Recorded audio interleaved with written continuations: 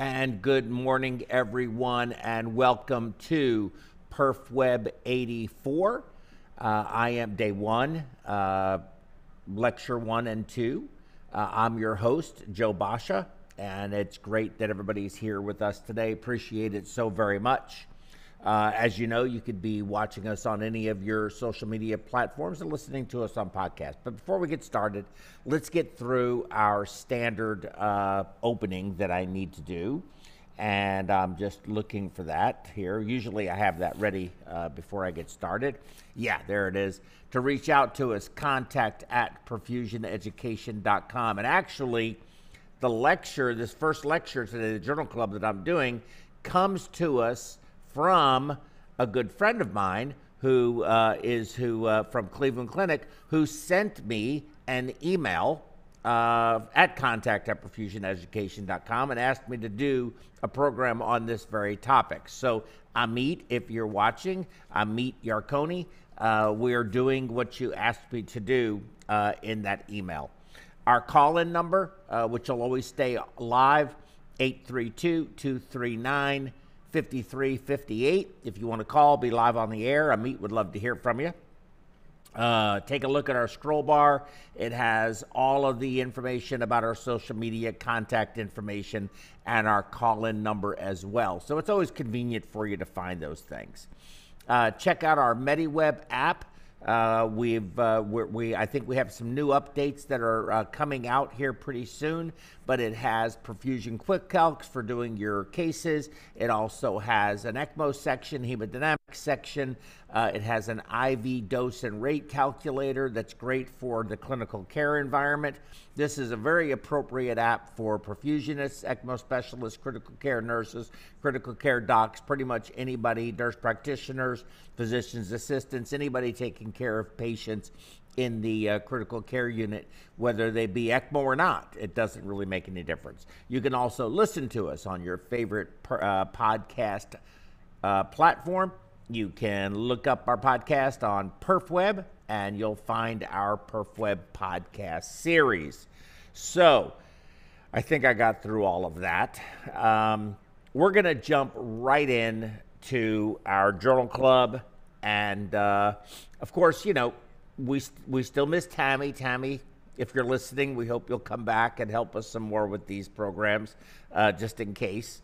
But because I do think that you did such a great job with it, and I'm doing my best to fill in for her.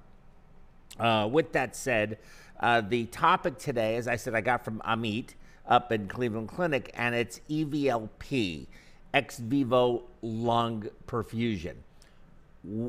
Of course, what is it? You know, we all hear about the TransMedics device. That's the heart in a box. But you can also do lungs, and there's different techniques that you can use these types of technologies for. So here is the article from May of 2022 out of Cleveland Clinic that is titled, "High Donor Lung Weight Likelier to Lead to Poor Transplant Outcomes." I've got some comments about that, but let me move forward with this a little bit. But there you see human lungs. You see some lines going to it. One's colored green, one's colored yellow, and it's in like a bubble, if you will. Looks like something is a humidifier. Here it is with it opened up. And the thing is, what is EVLP? So I think before we even get into this article talking about weight, and again, there's some very interesting points with that, I think it's best we look at a video and learn a little bit about what it actually is. Keep an organ outside the body maintained in a way that we can measure it, we can assess it, we can allow it to recover of its own natural recovery techniques, but also we can facilitate recovery of that organ or enhance its recovery. So really perhaps allow us to make organs that are even superior to the way that we found them. The current standard by which we preserve organs for transplantation is to cool them. so you slow down the process to death. However, if you slow everything down, and you can you're see him also looking slowing at something down there, a the nodule ability to or recover, something or that the has ability his to attention. actively repair. Could be an So injury. the It's really difference hard for me between to tell. that strategy and But the he's ex-vivo feeling strategy something there. is that in the ex-vivo strategy, we keep the organ at normal body temperature, so cells can work, they can begin to recover, they can heal, and we can facilitate regeneration. The way the system works is that we perfuse the lung outside the body, and the reason to perfuse it is to continue to provide nutrients, to remove waste products, to provide the oxygen and removal of carbon dioxide that the organs will need. We can also bronchoscope the lung, which means looking inside with a fiber optic scope. We can diagnose infection. We can look at the anatomy of the lung. We can deliver different therapies and drugs into the lung through this technique. This technique and this trial really heralds a new era in transplantation. Firstly, because we've changed the paradigm. We're not slowing down death, but we're beginning the recovery process even before the transplant starts. This technique will have a significant impact on the organ donor pool. The most important thing is if you look at utilization of donor lungs worldwide, only 15% of donor lungs on average are used. The reason is that the others, while they might be good, we can't be sure that they're good and safe to use. So the first major impact of the ex-vivo system is some of those lungs that are good but we just can't tell, it will allow us to assess it. Ultimately, I think that having a lung that is better prepared for the transplant process will mean we'll have organs that will last longer and have our recipients live longer after transplantation.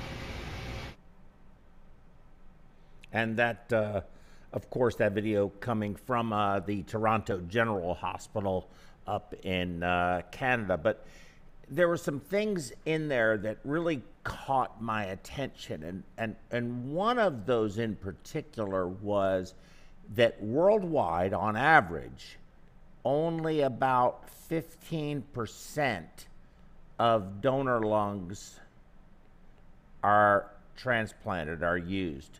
That is a remarkably low number for an organ that is already in very low supply.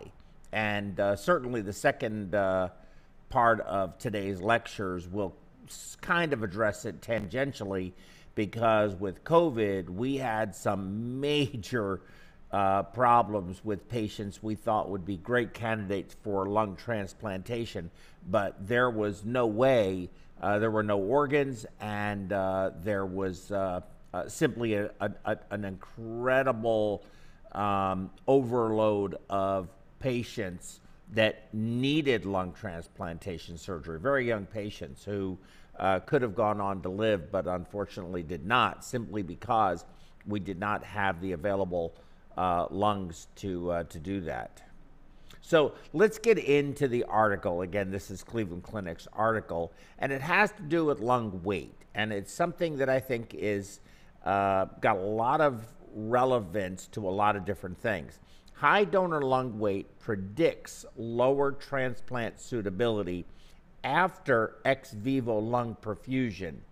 Higher rates of primary graft dysfunction 72 hours after transplant, and longer ICU and hospital stays compared with lower donor lung weight. So concludes a new single center study of 365 human donor lungs that adjusted lung weights by donor height and correlated them with transplant outcomes. Very important concept to understand. Adjusted lung weights by donor height. Okay, it was published online in the Journal of Heart and Lung Transplantation by Cleveland Clinic researchers, where Amit is from. The findings suggest that donor lung weight, an easily obtained and objective measure that correlates with the more difficult to estimate extravascular lung water is a good parameter for assessing transplant suitability and the need for EVLP. Consideration of donor lung weight can enhance decision-making regarding the need for EVLP at the donor hospital, as well as during EVLP evaluation, says the study's senior and corresponding author, Kenneth McCurry, surgical director of lung and heart transplantation at Cleveland Clinic. Our strategy, he says, for normalizing lung weight by donor height leads to better grading of extravascular lung water in donor lungs than simply using unstratified lung weight. And this is, again, I keep emphasizing that point about adjusted weight for patient height. Let's get into this a little bit farther. A better way to gauge suitability for EVLP and transplant. Accumulation of extravascular lung water can occur in the donor before procurement and is exacerbated following ischemia reperfusion injury in the recipient after transplantation, leading to severe primary graft dysfunction and elevated mortality risk. Therefore, quantifying extravascular lung water in donor lungs prior to transplantation is an important consideration for whether the lung should undergo EVLP, a process that can facilitate water removal and improve lung function to make a lung more suitable for transplantation.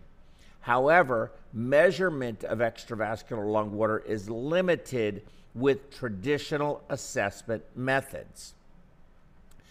The authors go on to say that no previous studies have examined the use of lung weight as a surrogate for extravascular lung water to predict suitability for transplantation.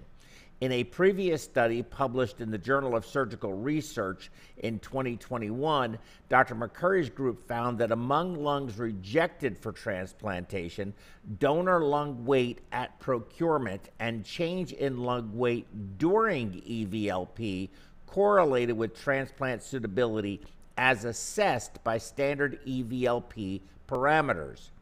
The current study was designed to extend these findings to evaluate the effect of donor lung weight with clinical outcomes after transplantation.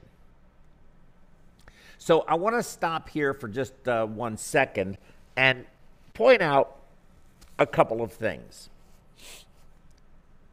There's an abundance of research, and I was going to add it to this, but I chose not to. I think I'll just articulate it if I may. But an abundance of research that patients who gain weight, water weight, in the ICU become edematous, third spaced, which can be for a whole variety of reasons, do poorer, have poorer outcomes. In fact, excessive weight gain from water retention in the critical care unit is an independent indicator of mortality.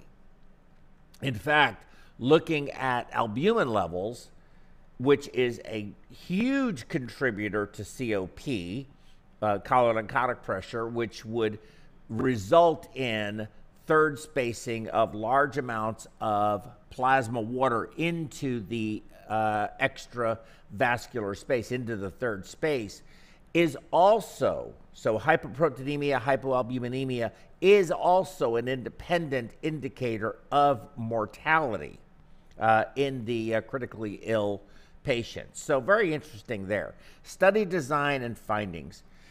Between the launch of Cleveland Clinic's clinical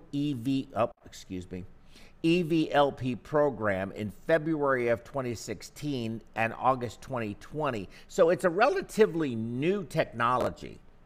started out in this particular study, the launch of their program in 2016, and they evaluated 365 human donors that were evaluated for transplantation and had available lung weight data. The outcomes of these lungs were retrospectively analyzed in this study, revealing the following. 239 of the 365 human donor lungs were transplanted without EVLP. 74 of those lungs, the 365, underwent EVLP, with 50 of those being transplanted. Now, that is saying that only 75% of the lungs that underwent EVLP were transplanted. 25% of those lungs, or 20, since it was 50, 74 total, that 74 that underwent it, 50 being transplanted, were discarded and not transplanted. That's a huge number. So of this, 24 lungs were essentially discarded. 52 lungs were declined for transplant without EVLP consideration. So, I don't do lung transplantation surgery, or perfusion for lung transplantation surgery cases would be more accurate. But I found that very interesting and very telling, especially, again, in lieu of the overwhelming shortage of suitable organs for transplantation and the sheer number of patients that are on a transplant list. There's a lot of people that die on a transplant list. That is a real problem. Whether human transplantation is really the answer or not, or if the answer is xenotransplantation, or if the answer is some type of 3D printed, genetically engineered organs, artificial organs, I don't really have that answer, and it's a very complex problem. But clearly, there's a supply-demand mismatch that is profound. Lung weights measured at time of procurement at the donor hospital and after EVLP were adjusted by donor height and divided into 4 quartiles. The method of lung weight normalization is detailed in the article. We're not going to get into that part of it.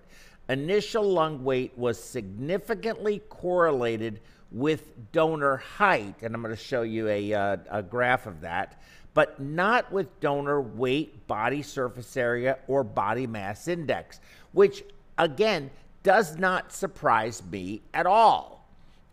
In the world we live in, we see a very tall patient, and that is a somewhat normal body habitus, and that's appropriate for their height. You open their chest up to expose their heart to do regular bypass or valve surgery, and you get into the lung space for any reason.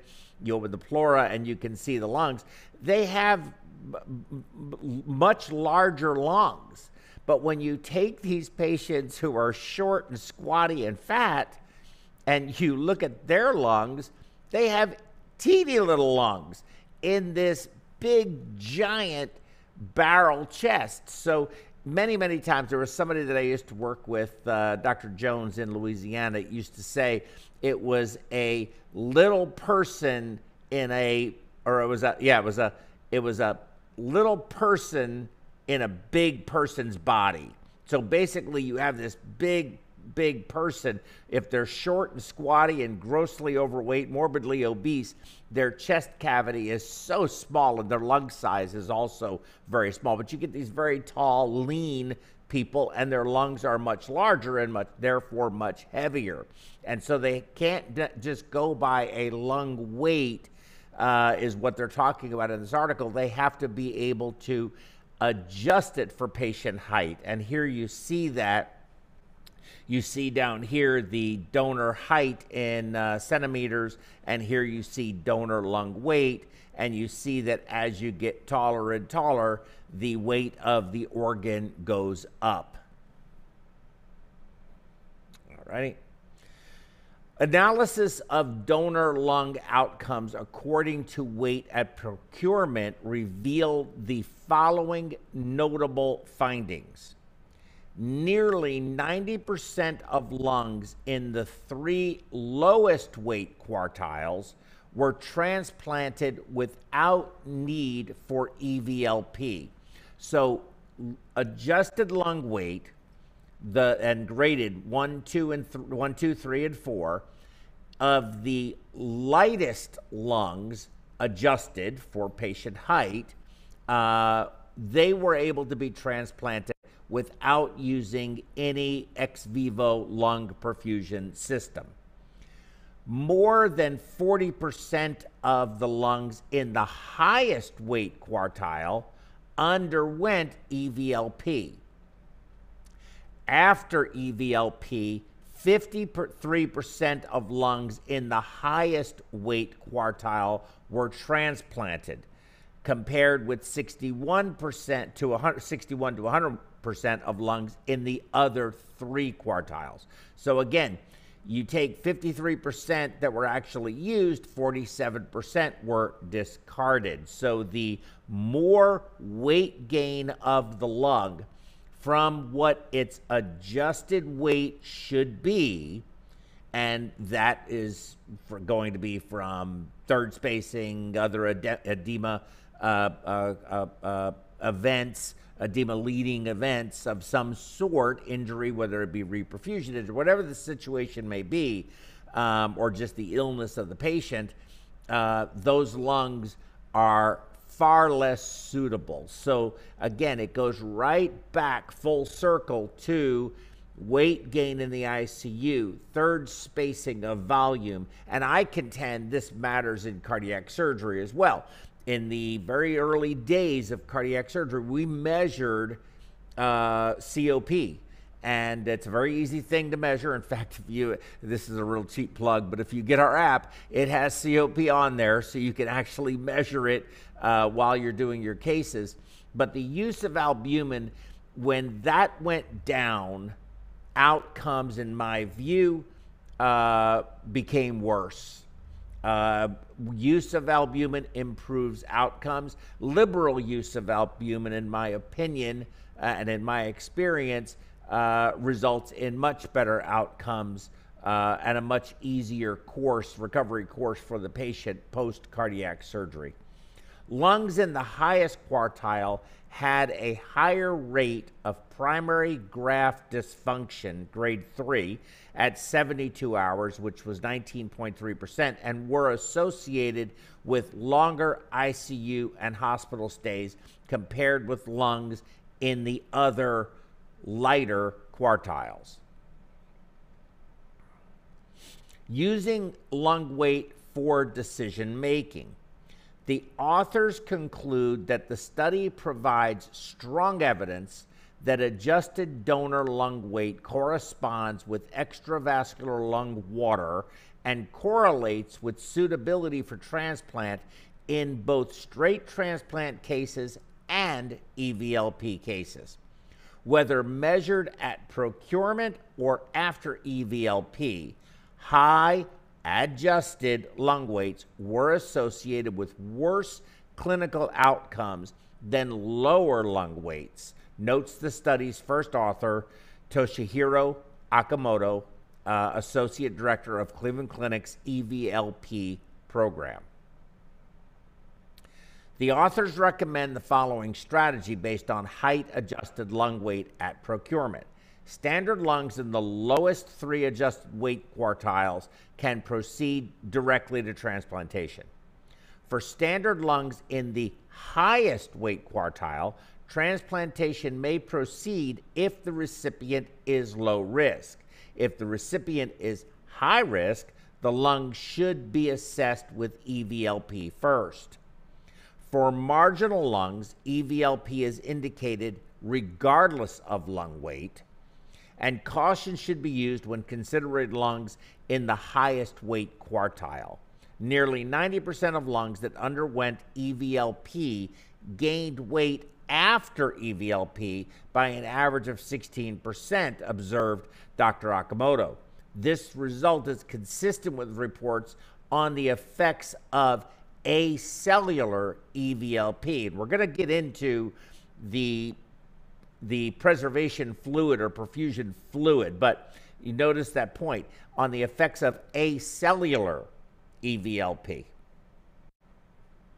The authors note that even though the heaviest lungs were the least likely to be transplantable after EVLP, there often is good reason to perfuse high-weight lungs, especially considering the scarcity of transplantable lungs. So let's say you do 10 and one of them is good. You have to throw away 90. You were going to throw away 100.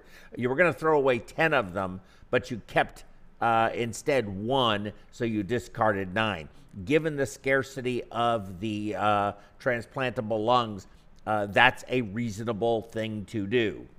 Our study indicates that donor lung weight might contribute to better grading of extravascular lung water, making it useful for helping to determine whether lungs can go straight to transplantation or should undergo EVLP first, Dr. McCurry concludes. Further study of long-term outcomes is needed to more fully evaluate this strategy, which is obligatory, and everybody says that. But you understand that the study was designed to evaluate the grading process and to find what the adjusted lung weight is based on patient height. That's a very important aspect of this, because if you just had a number and you weighed the lungs not in correlation to the patient's height, and they exceeded a certain amount, you might think those lungs were not suitable. They were too heavy, too full of water. So you might not use those. Whereas with the adjusted weight, you would say, this lung is a good lung. It needs to go directly to transplant and may not even need EVLP first.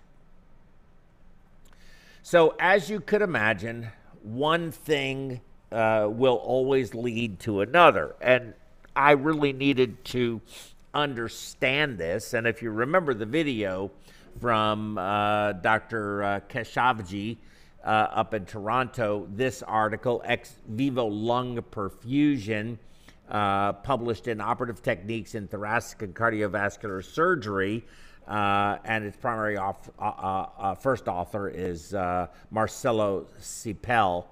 The number of patients listed for lung transplantation largely exceeds the number of available transplant organs because of both a shortage of organ donors and a low utilization rate of lungs from those donors. A novel strategy of donor lung management, ex-vivo lung perfusion, EVLP, that keeps the organ at physiological protective conditions have shown a great promise to increase lung utilization by reevaluating, treating, and repairing donor lungs prior to transplantation. Clinical trials using EVLP has shown the method to be safe and allow for reassessment and improvement in function from high-risk donor lungs from both brain death and cardiac death donors, so prior to transplantation. So they are doing this technique even with, if you remember, we talked about this many times in this program, DCD, donation after cardiac death, right? So it's not only from patients who are brain dead that you then go and harvest the organs, but patients where you have to do a standoff period and wait for cardiac death with the hypotension and hypoxia that occurs in those circumstances. Preclinical studies have also shown a great potential of EVLP as a platform for the delivery of novel therapies to repair injured organs ex vivo, thus further improve lung transplantation outcomes. Herein, we describe detailed steps for a successful EVLP procedure. And this was very interesting. I'll show you some very interesting diagrams. Hey, guys. Indications. General indications for ex vivo lung perfusion are low oxygen rates, PaO2, FiO2 ratio, or PF ratio, more commonly referred to, of less than 300 millimeters of mercury, signs of pulmonary edema on chest x-ray or during procurement at lung examination, poor lung compliance at procurement, high-risk clinical history such as history for aspiration pneumonia or contralateral donor lung, and controlled donors after cardiac death with a greater than 60 minutes between withdrawal of life-sustaining therapies and arrest. Some centers would perform EVLP routinely for donors after cardiac death. Now, very interesting, you know, when we look at our ECMO population, a PF ratio of less than 300, we were putting patients on ECMO when their PF ratios were less than 70. So give you some perspective about how sick the lungs were that we were dealing with that really needed transplantation. Some recovered, and we'll talk about that in our next section where I talk about our survival rate in those cases. Donor retrieval and procedure. Donor lung retrieval is performed as routine practice. Careful mobilization of the lungs is critical during the retrieval to avoid violation of visceral pleura and subsequent perfusate leaks during EVLP. The trachea is divided as proximally as possible, divided just below the larynx, to facilitate secure intubation in the ex vivo system. Pulmonary artery, PA, and left atrium cuffs are left long enough whenever possible for ex vivo cannulation. And I'll show you these various diagrams, figures, drawings of this.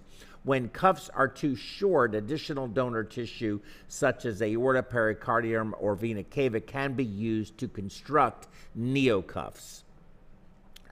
The circuit is primed, this is interesting now, with 2 liters of Steen solution, perfusion, and it comes from a company, ex-vivo Perfusion, Sweden. This solution is a buffered dextran containing extracellular type solution with an optimized colloid osmotic pressure developed specifically for EVLP. Sodium heparin, 3,000 international units, and imipenem, 500 milligrams, and methylprednisolone, 500 milligrams are added to the perfusate. But the takeaway for me there, of course, you know, you've got the anti-inflammatory stuff, you got the anticoagulation stuff, you know, all of that's going on, but you have the colloid osmotic pressure increased because you don't want the volume to third space, which we talked about. So it's this special extracellular type solution, okay? After lung retrieval, but you can't have a colloid osmotic pressure without some type of protein.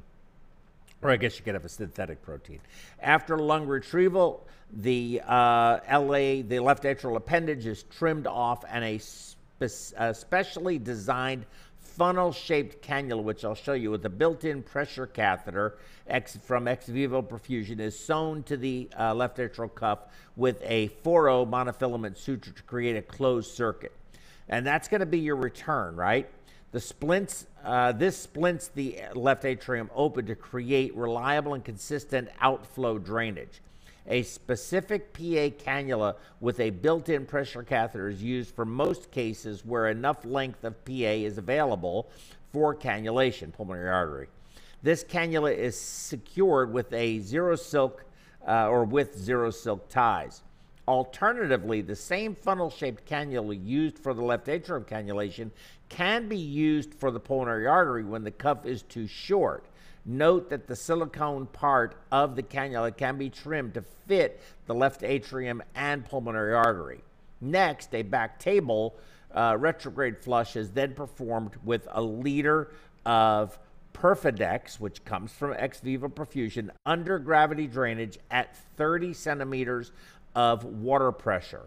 During this procedure, perfusate leaks from the left atrium and pulmonary artery cannula anastomoses are checked and secured if necessary. Before transferring the lungs to the EVLP chamber again from ex-vivo perfusion, the trachea is clamped at the level of the carina to keep the lungs inflated. And subsequently, the proximal trachea is opened for intubation. An endotracheal tube, 9 millimeter inner diameter, is inserted in the trachea and secured circumferentially with an umbilical tape or heavy silk tie. The lungs are transferred from the back table to the EVLP chamber, placed on a sterile operating room back table. First, the left atrial cannula is connected to the circuit and slow retrograde flow is initiated to de-air the pulmonary artery cannula. So it's done retrograde.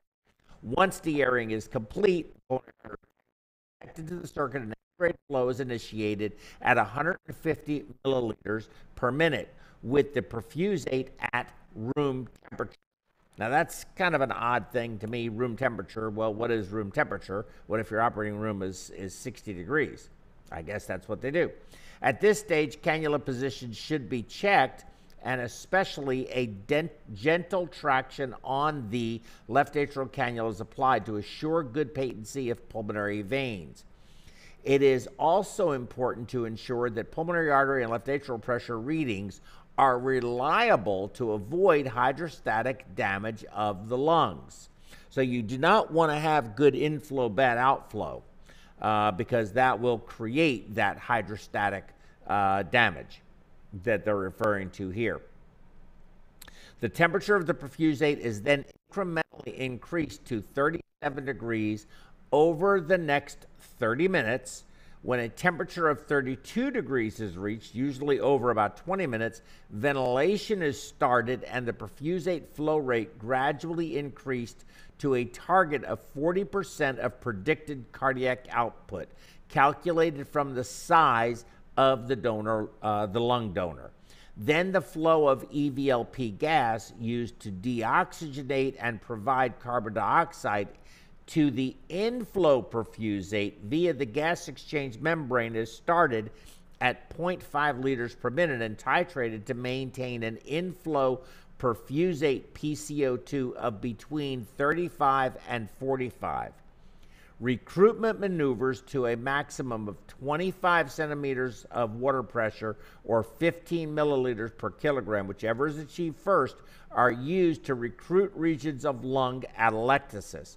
Lung overinflation should be avoided, understandably. So now let's look at some of these diagrams because I found them very interesting. Or drawings would be more appropriate. So here's the here are the lungs. You know, the right lung, the left lung. Here is the left atrium where the pulmonary veins return and drain usually from there, of course, into the left atrium, then going through the mitral valve into the left ventricle.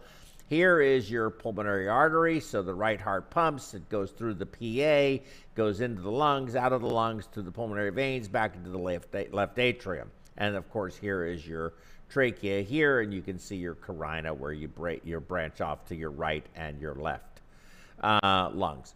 Here is that cup they were talking about, which is sewn on the left atrium here, and you see the pulmonary veins, the 4 pulmonary veins, 2 from each lung, coming into the left atrium there. And here you see that completed cuff that's sewn on the left atrium tab that's left, and here's your pressure, your internal pressure measurement line there. So very interesting, I think, the way they do this.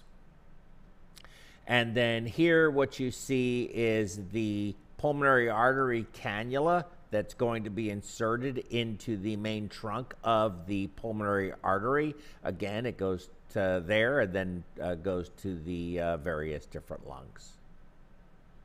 And here you see it with the zero silk they talked about, where the cannula is held in place in the main trunk of the pulmonary artery. And here again you see this pressure monitoring line that they have here. So during explantation, what they do is they actually clamp the trachea here, just at the level of the carina, to keep the lungs inflated. And that's what they're demonstrating here. Here you see that clamp applied, and now they are inserting the endotracheal tube into the main trachea, and then sutured or secured with silk ties that you see there. Then it's placed in this ex-vivo compartment that's used, which appears to be a relatively rudimentary device. And I actually did not see a reason for it, other than I would think that it was to maintain the humidity of this environment, so that the lungs, kind of like almost so I guess sort of like a greenhouse in some way, so that you wouldn't dehydrate the or evaporate out your tissue water. But you see the endotracheal tube here, and here you can appreciate right there that little cuff. So this is going to be your drainage going to the pump circuit system, and this is going to be your return going into the pulmonary artery. And here is the complete circuit. In this particular one, and the one we looked at from Toronto, they were actually using a roller pump, which I'm assuming had a very good pressure limiter on it. But you see the ventilator back here, which is supplying the gas to the lungs for perfusion. You have the drainage from the left atrial cuff, that's going into a hard shell reservoir, out of the reservoir into the centrifugal pump, into the membrane gas exchange system. We're not going to call it an oxygenator because that's not what they're doing. Into the leukocyte filter in this particular model, and that's going to be for reduction of inflammatory processes, going back to the return line into the main pulmonary artery there. So very interesting. The maintenance phase of EVLP, a long protective strategy of mechanical ventilation is used. Tidal volume of 7 mLs per kilogram, positive end expiratory pressure, or PEEP, of 5, respiratory rate of 7, and fraction of inspired oxygen at 21%. Recruitment maneuvers are performed every hour as a maintenance, every hour to help prevent atelectasis. As a maintenance perfusate flow rate, we use 40% of estimated donor cardiac output to perfuse both lungs. Most of the lungs can be perfused at this flow rate while generally maintaining acceptably low PA pressures in the 8 to 15 millimeter mercury range. For single lung EVLP, the proportion of 60% right and 40% left is used for perfusion flow and ventilation calculations. Left atrial pressure is maintained in the range of 3 to 5 millimeters of mercury. Left atrial pressure is controlled by adjusting the height of the reservoir. The height of the reservoir should be increased if collapse of left atrium or pulmonary veins is observed. These adjustments in reservoir height are needed more often during the flow ramp-up phase in the first hour, likely because of fluid redistribution and so forth. Generally, left atrial pressure stays stable after achieving full EVLP flows. Every 1 hour, we exchange 250 milliliters of the perfusate to maintain glucose levels and to provide fresh perfusate components. So this is a very interesting perfusate. I would have to do a whole separate program on what this perfusate is. Ex-vivo lung functional evaluation. Lung function is evaluated every hour in the circuit. At 10 minutes before evaluation, the ventilation settings are switched to tidal volumes of 10 milliliters per kilogram, a rate of 10, and an FiO2 of 100%. The following parameters are then recorded. Oxygen function, which is the PaO2 FiO2 ratio, delta PO2 equals PO2 perfusate, La minus PO2 perfusate, PaPO2, and so forth. I'm not going to get into all that. General criteria for acceptability includes a minimum period of 3 hours of perfusion with stable or improved function parameters and a delta PO2 of greater than 350 millimeters of mercury. Alternatively, a criteria of an left atrial PO2 of greater than 400 can be used. Eventually, unilateral lung injury can account for functional deterioration during EVLP in that case. Careful assessment with pulmonary vein gases, lung x-ray, and flexible bronchoscopy can determine whether the contralateral lung can be salvaged for single lung transplantation. So you can have one lung go bad. And what's so interesting about this is you can image the lung, you can then look at its vasculature, you can do a bronch and actually look in there for any kind of secretions or maybe fluid accumulation. It's very interesting that what they can do with these lungs sitting in that little plastic bubble container. After the final ex-vivo evaluation, the lung block is cooled down in the circuit to 10 degrees. Thereafter, perfusion and ventilation are stopped. FiO2 is increased to 50% for lung storage, and the trachea clamped to maintain the lungs in an inflated state. The lungs are then flushed with 500 milliliters of fresh cold steam solution. Some centers use PerfDex instead, and then stored at 4 degrees in PerfDex until transplantation in a standard sterile organ bag surrounded by ice. This phase is called the second cold ischemic time.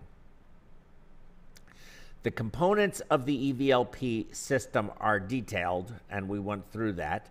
The perfusate is circulated by a centrifugal pump passing through a membrane gas exchanger and a leukocyte depletion filter before entering the lung block through the pulmonary artery. A filtered gas line for the gas exchange membrane is connected to an H-sized tank with a specialty gas mixture of 6% oxygen, 8% carbon dioxide, and 86% nitrogen. And it comes from Praxair in Ontario, Canada. A heat exchanger is connected to the membrane gas exchanger to maintain the perfusate temperature. Pulmonary artery flow is controlled by the centrifugal pump and measured using electromagnetic flow meter. The outflow perfusate returns through the left atrium cannula to a hard shell reservoir. Lungs are ventilated with a standard intensive care unit type ventilator, and the lungs are contained in a specifically designed lung enclosure that comes from ex-vivo perfusion. Okay, it looked like a plastic bubble to me. And there's your references to this article. Now, there's even more people, of course, that have an interest in this, an ex-vivo lung perfusion, a key tool for translational science in the lungs, written by Tain and colleagues and published in Chest. So when they look at, and there it is in the center that you can see, the ex-vivo or EVLP technique, the article, and this is really what I want to look at, is has this diagram discussing pros and cons. In the pro section, evaluation of lungs under continuous physiological monitoring is a benefit. Reconditioning the lungs with fluid removal is a benefit. Intervention engineering of lungs with intense therapy is a benefit. So you can do things to these lungs to help make them better. Extended preservation time of course, would be a benefit, because normally you just take them, you put them on ice, you put them in a bag, you put them on ice, and you take them to the place that they're going to be transplanted. So pretty much cold static storage, like we do with hearts, you do with lungs. The cons is induced inflammatory processes. Does not surprise me. It's an extracorporeal circuit. You're doing strange things to the lung. And that's, of course, why they're using the leukocyte depleting filter and the methylprednisolone. Compromised cellular metabolism and mitochondrial function does occur. Disrupted microcirculation does occur. And ventilator-induced lung injury does occur. So there is this balance. It's not a perfect system. It's an imperfect system. And you can see in this article that they made the pros heavier than the cons. So there is benefit. But the benefit, as we understand, is incremental. But when you're talking about lung transplant surgery, again, based on the scarcity of the organs available and the ability to overcome the cons, perhaps, more so that the pros outweigh the cons by far, the therapy is likely going to continue. And here we see the lungs. You can see here the pulmonary artery cannula that's perfusing the lung. Here is the pulmonary vein cannula attached to the left atrium, which is draining the lung. Here is your tracheal tube here. Here is someone who is doing a bronchoscopy of these lungs, and he can see his monitor here for evaluation purposes. So one of the questions that I have is, because I don't know the answer. If somebody knows, Amit, if you're watching, or if you watch it later and you want to make a comment in our videos on any of the platforms, wherever you may watch it from, would be very helpful. But who watches this? Who's doing? Is this a preservationist? Is it a perfusionist? I'm not really sure. I think there's, I've said many, many times, there's a lot of exciting new stuff that is coming out that is going to perhaps fundamentally change perfusion. I don't know, perfusion really, it's changed. What we use has changed, but perfusion really hasn't changed in the 40 plus years that I've been involved in this industry. But I think that the technology that exists now is so incredible, and the number of various things that we can be doing and being a part of is changing and morphing and right before my eyes. This I had never seen this before. I talked to Matt Warhoover up at Vanderbilt, and he talks about doing DCD and reanimation and bringing and using the transmedics and all of that. I remember hearing about this idea of transporting hearts in a box like in 1988, 89 in that area. But now they're actually doing it. I thought it was crazy then. But now look at what they're able to do. It's just so incredible at where we've come. But who's watching it? Is it perfusionists? Is it preservationists? I don't know the answer to that. And, when I go back to the early days of perfusion, it was just like, hey, I need to teach you how to work this pump. And you're a hardworking guy. You seem pretty smart, like you a lot. And here, sit here. We're going to teach you how to do this. And perfusion was born from that. Are we going to go back to that? I don't know. It's very interesting. It has me. Probably has, again, like almost every program I do, I always have more questions than I have answers for anything. But with that said, that's EVLP, ex-vivo lung perfusion. There is a whole company that is what they do, and they're selling the preservation fluid. Again, I think it's very interesting at their gas that they use, a lot of interesting things, and just not enough time to go over it all. But hopefully it will stimulate your interest to want to look up more about it. But I think as a group, as an organization, we probably should be looking at this and saying, who is running those circuits? And, you know, I mean, should they be? Should it only be perfusion? Of course, I don't know. Again, Amit, if you could help us out with this, I'd appreciate it very much. Okay, I'm going to take a short break, come back, do part 2 of today's program, and which is going to be our data. I'm going to look at some other data, but our data on survival during the COVID pandemic from what we saw in 6 hospitals, which is what our area of involvement was. And going to talk a lot about, you know, what we saw, but also compare it to what other people have published that they saw. So it should be very interesting, I think. At least, certainly, it's thought-provoking for me. So if you can give me 5 minutes or so, I'll be right back.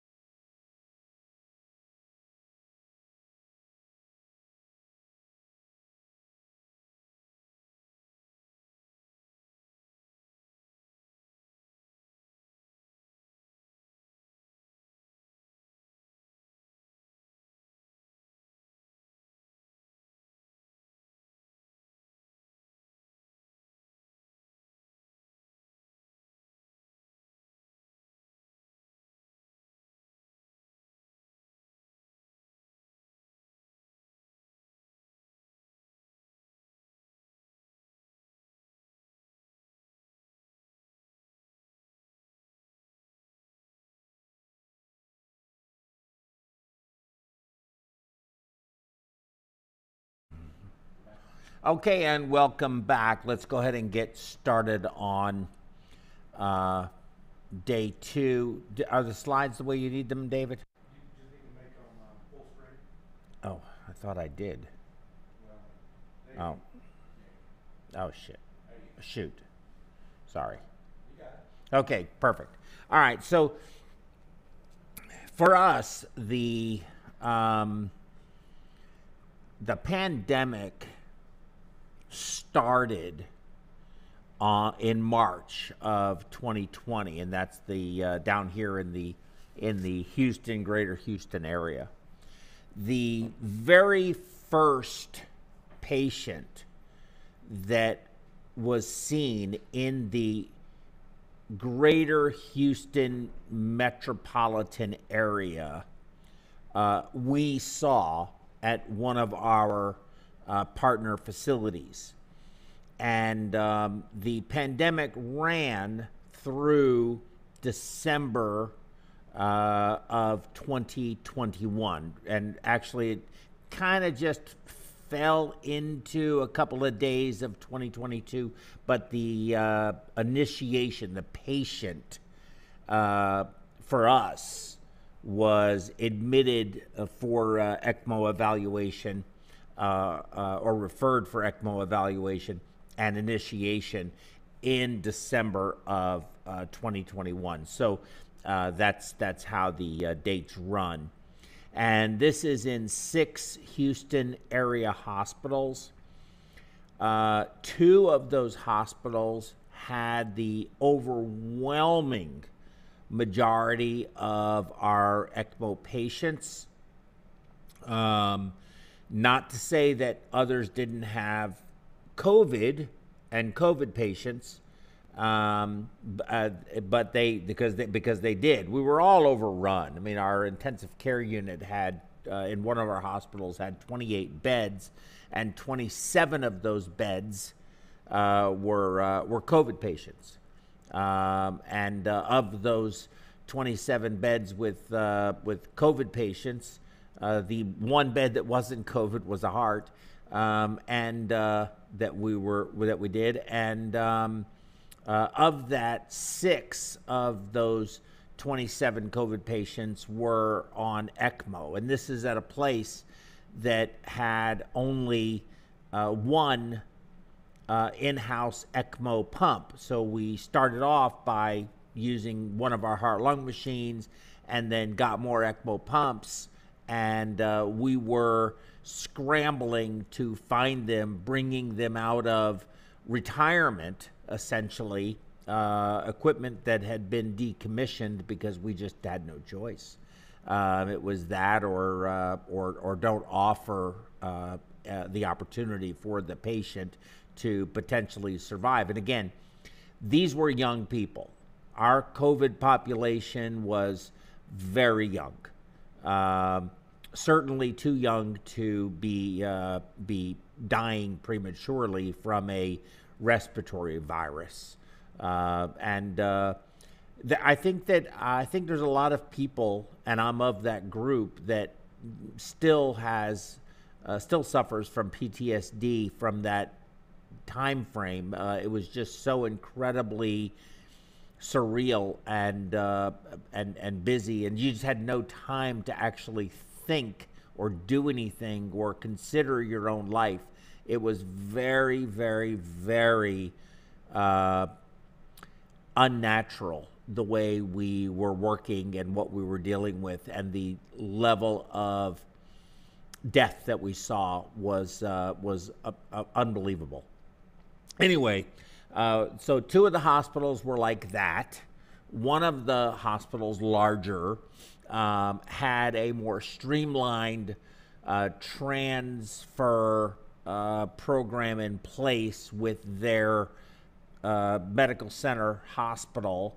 And I'm going to avoid today mentioning names of any hospitals. People that want to look it up can probably figure it all out, and that's up to you if that's what you choose to do. But this isn't about any hospital. This is about just what we experienced as a group in this part of the country in comparison to others, which and I have some provocative data on that, and I have some very unanswered questions, actually, that I think I'd like to get to, and we can all maybe figure this out together. And then 3 of the hospitals were smaller facilities that historically would do much less ECMO compared to the other 3, which are larger. Here is our first ECMO patient, Chris Hernandez. He was a lieutenant with the Patton Village Police Department, which is up in the northern Houston area up towards Conroe, Texas. He was actually admitted, I believe, on the 8th of March. He is who shut he was patient 0. He is Houston's patient 0. He shut the rodeo, or this particular infection that was identified. It wasn't him personally that shut it down, but this case resulted in the rodeo being shut down, which is unprecedented in history for that. He was put on ECMO on March 12th. His ECMO was discontinued successfully March 25th, and there you see him being discharged from the hospital. This article was written from a writer with the Houston Chronicle. What are our raw numbers? Between March of 2020, and December 30th of 2021, we had a total of 117 ECMO patients. 87 or 74.3% of those ECMOs were for COVID during that time frame. In 2020, so going back prior to, we had a total of 49, I'm sorry, my mistake. Further divided from March of 2020 to December of 2020, so the year 2020, we had a total of 49 ECMOs, 77.5% of them, or 38, were for COVID, and in 2021, which is an entire year as opposed to a partial year for 2020, we had 68 total ECMOs, with 48 of them, or 70% of those being COVID. Now, remarkably, it's important to note that in 2021 was really Delta, or towards the end of 2020, early 2021, and it was very, our survival at the time was horrifying. But when I really looked at the numbers and the data, I was like, well, was Delta really that bad? It's hard for me to say. We'll see. Let's look at the numbers and we'll all see. Between March of 2020 and December 30, 2021, we had, again, 87 COVID ECMOs, 19 total survived. So 21.8% of our COVID ECMOs in our group that we cover in 6 different hospitals survived, went on to go home and have a normal existence. I don't mean just come off ECMO, discharged to home. In 2020, so March through December of 2020, we had 38 COVID ECMOs. 8 of those patients survived, or 21%. And in 2021, again, looking at Delta, 48 COVID ECMOs with 11 of those patients surviving, so almost 23%. So there really wasn't a significant difference between the original strain of COVID and maybe the first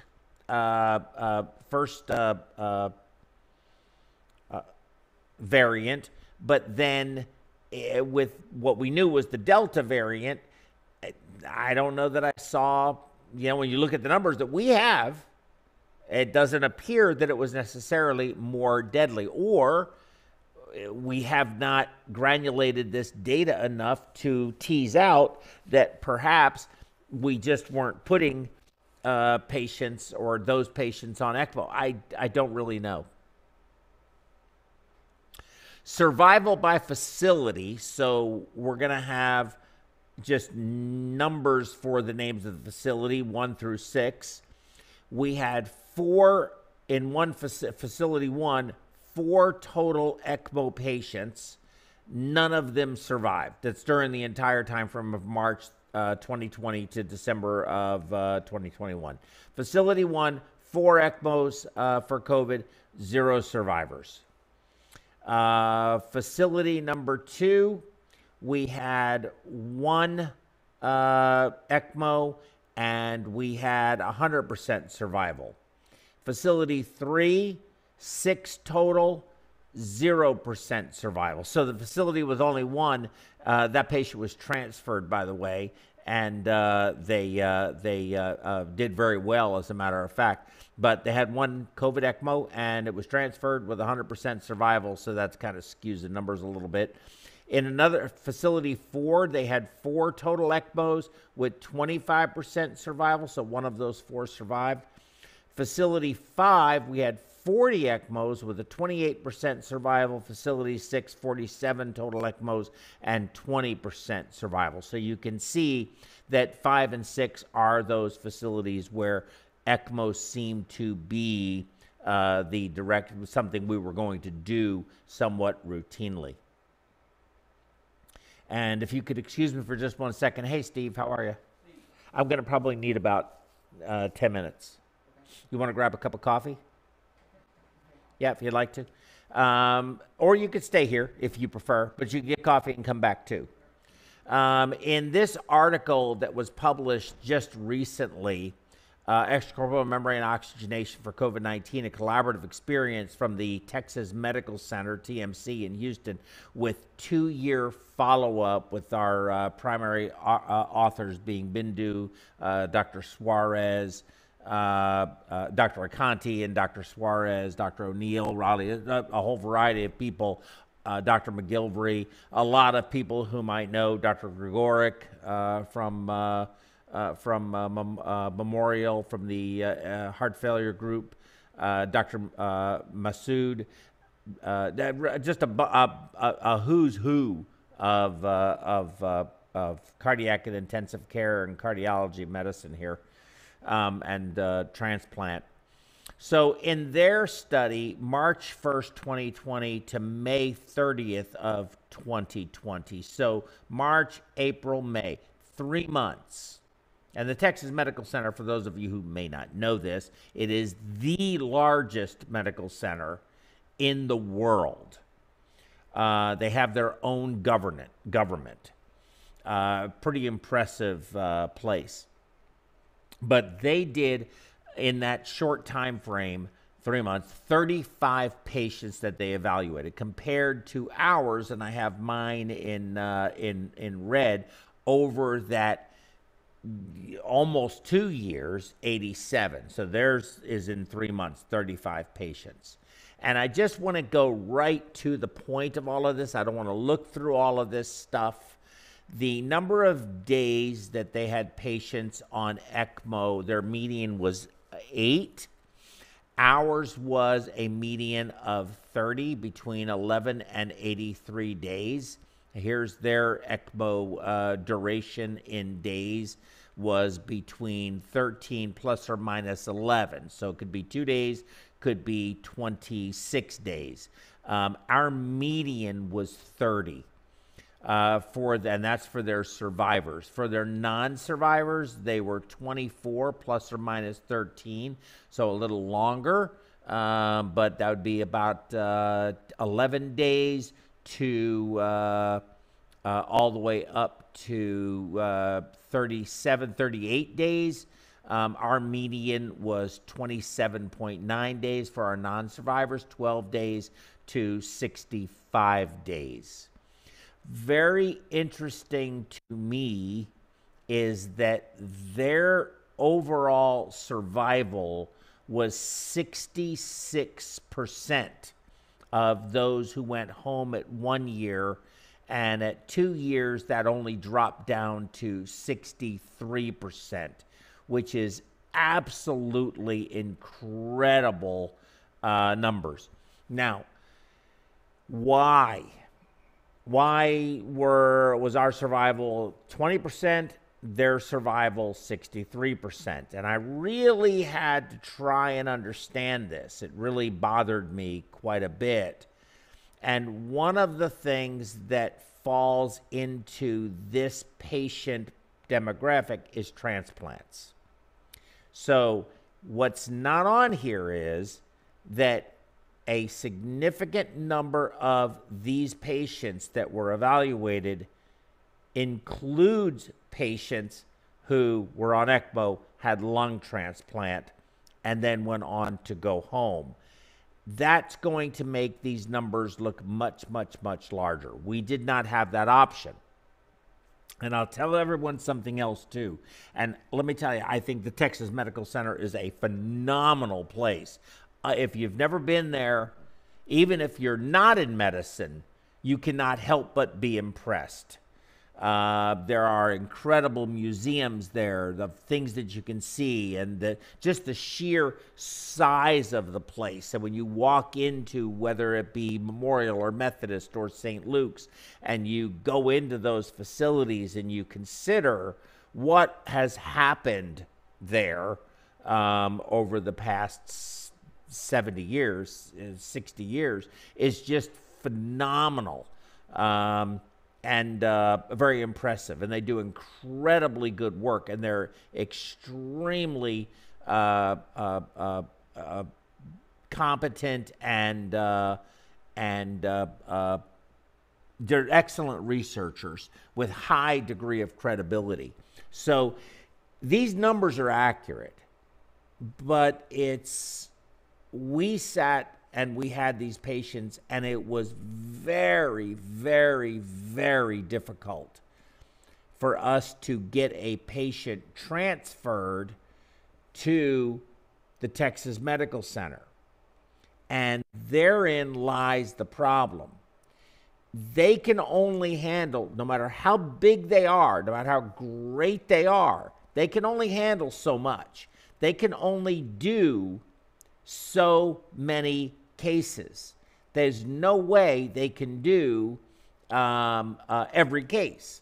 So evaluation for lung transplant required that the patient be able to participate in their recovery, which meant we had to get the patients that we had never done this for before up and walking a minimum of 100 feet for consideration to go on the transplant list. But we learned a lot from that, because we found that when we were able to do that, if we could do that with the patient, a lot of times they would get better and they would not need a transplant, and we could actually get them weaned from ECMO. But the bottom line here is that there's not enough organs. So we have all of these patients, a massive amount, that need to get an organ, but they can't.